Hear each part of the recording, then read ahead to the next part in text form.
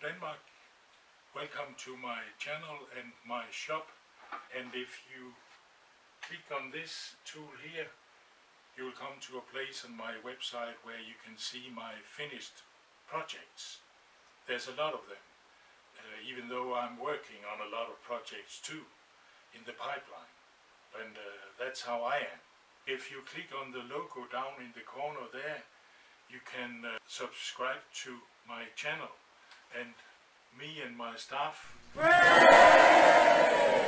very happy if you do a subscription. Hope you like what you see and come back and share my videos with your neighbors and friends and colleagues, and thanks for watching. Today I'm gonna work on my Laser Centerfinder. What I'll do today is make these 3 finger holes in this, it's called the tilting ring, and a base hole here in the center ring, so that you can put your thumb in this base hole and then pull the other ring here around by one of these 3 holes. It doesn't need to move very much, but and that we'll come back when I'm gonna find a method for placing the laser diode. It doesn't need to move very much. I think around 90 degrees, maybe less than 90 degrees. I'll use this 2-flute end mill. It's very sharp at the sides here, so I think it'll do it. But let's see. It's a mill job, so let's meet at the mill. Now I set the ring up in the rotary table and made the first 2 finger marks here, and I space it with 20 degrees, half the diameter of the end milled inside the ring, and there is a little difficulty with cutting clean on the outer edges, but it'll do. So now I'll try to cut the last one of them.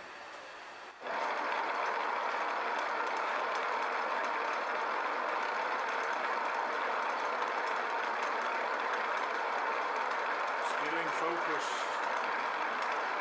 Yeah.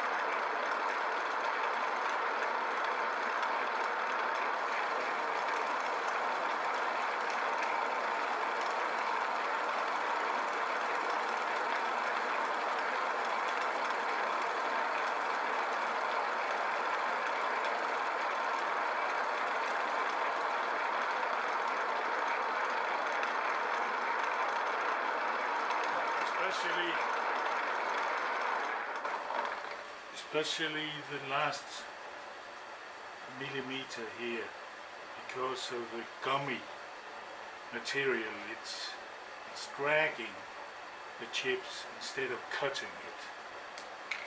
Maybe I have a weak corner. No, I don't think so. It's not the right tool to cut this material here. But that's a finger ring here. Now I'll switch over and take the center ring, where I only have 1 cut. Now I use the exact same setup for making the strong hole here, what we call it, the base hole for moving the center ring, so you have something to hold on to when you are pressing for moving the tilting ring. And I used my small things here for setting it up in the round table.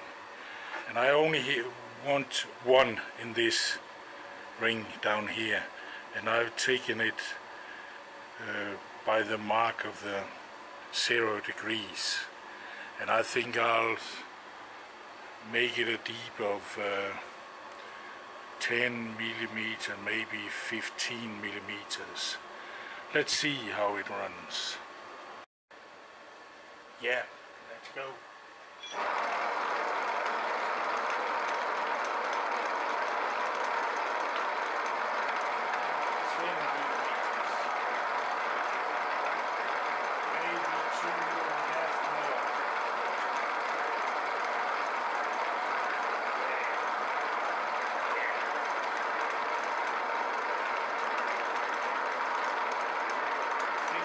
Smell it now.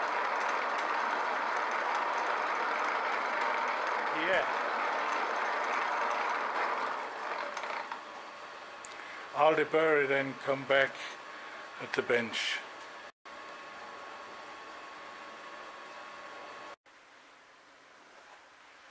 Now I've sampled it here and it runs satisfying, but you can hear the burrs, and it is a little difficult material to deburr. How do you do that?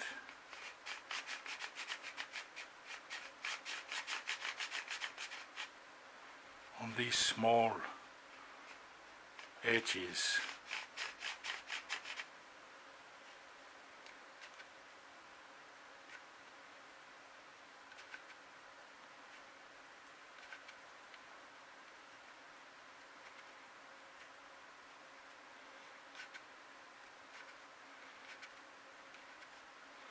Yeah.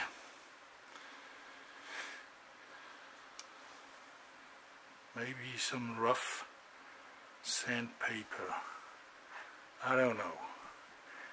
If you have any ideas, then let me know in the comments. La da da da da dee da da da dum. Pom pom. La da da dee da dum dum dee dee dee. Pom pom pom pom. I'm singing this song. I have here the laser diode, and it's a unit where you can, with this ring here, you can focus the laser beam. That's one thing. And of course you should have to focus the laser beam where you normally operate, the distance from the laser where you normally operate, and that's about 20 to 25 centimeters, I think. So I'll do one time focusing here to about 230 millimeters. So that's out of my brain. The next thing is you have to be able to move the laser diode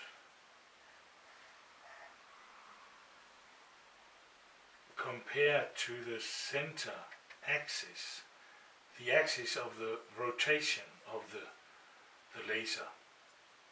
The laser beam is here, and then it will form a circle down here, and my unit here is sitting here on the taper, on the laser, on the mill.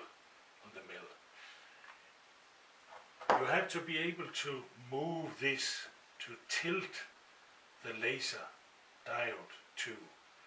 But there's a problem here, not a very big one, but I will try to take it into account.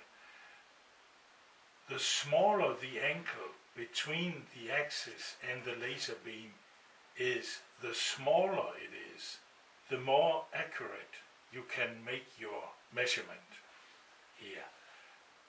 One has to have the ability to move the diode parallel so that this beam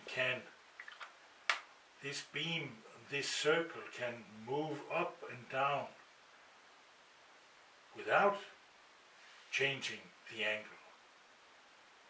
If you have your table a little closer to the end mill, then it would be preferable to be able to have the circle a little closer. You can do it by tilting this way, but then you at the same time change the accuracy.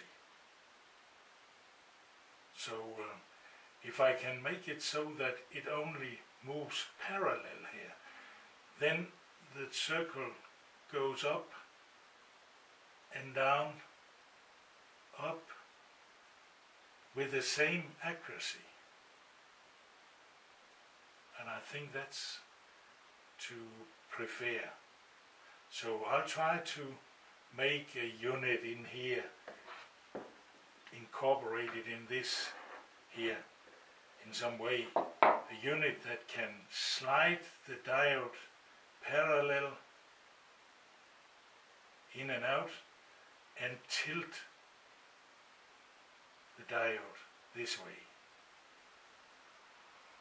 Most often I'll just use this and have the smallest angle as possible here.